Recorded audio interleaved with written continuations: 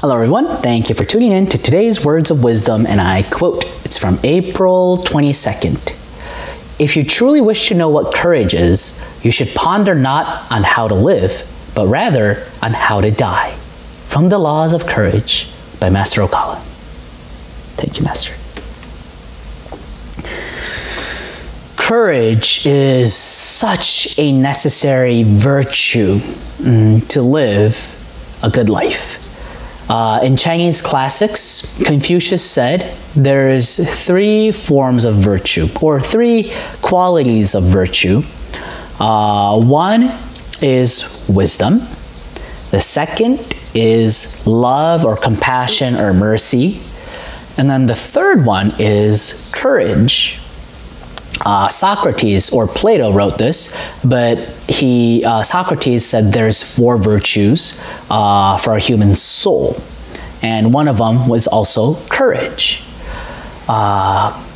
Courage is a necessarily quality that we really need sometimes in life for us to push forward with our mission or to really become successful and to truly live a satisfying life where you can say after you die, you go back up to heaven, you speak to God, you say, God, I was able to do the best in my life.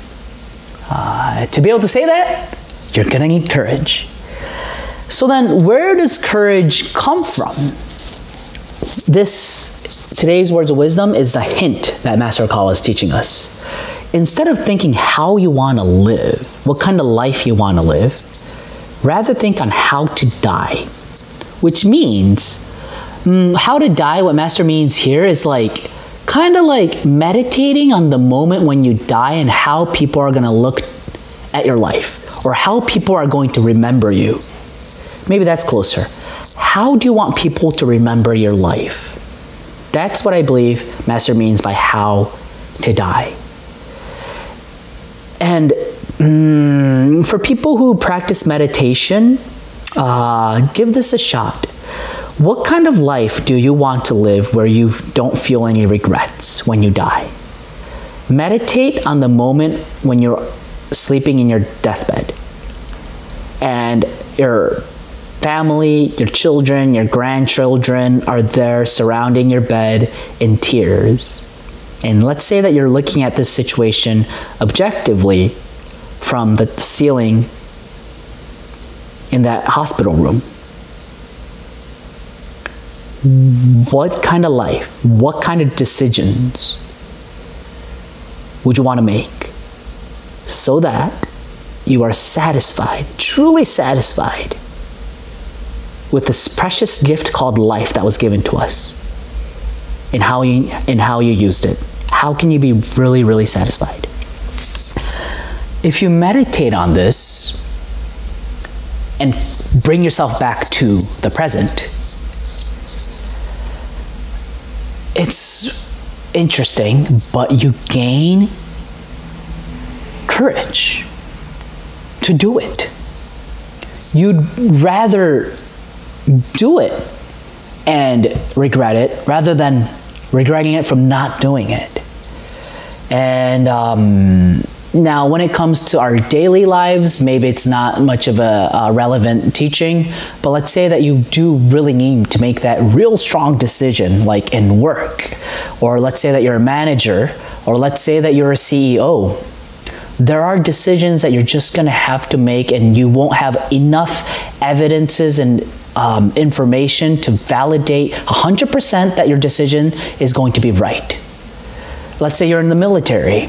There are those kind of decisions. Let's say they're a police officer, a firefighter. In those moments, for courage to well up, in your daily life, we have to kind of be thinking about how we want to die rather than how we want to live. And then courage will really, truly well up. For Happy Science members that are out there, we're not just people gathering to a new world religion. We are revolutionaries, angels, warriors of light, given the command from God himself that we must alter the situation here on earth, where there is so much in Buddhist words, wrong views that are prevailing. And society is corrupting. And it's being done through, quote unquote, academic elites. There are times that you will have to go and join that school board to tell your mistaken teacher's ideology that it's wrong. You will need this courage. The hint is to meditate on your death. If you truly wish to know what courage is, you should ponder on not on how to live, but rather on how to die. From The Laws of Courage by Master Ryuho Okawa. Thank you very much, and see you again tomorrow. Bye-bye.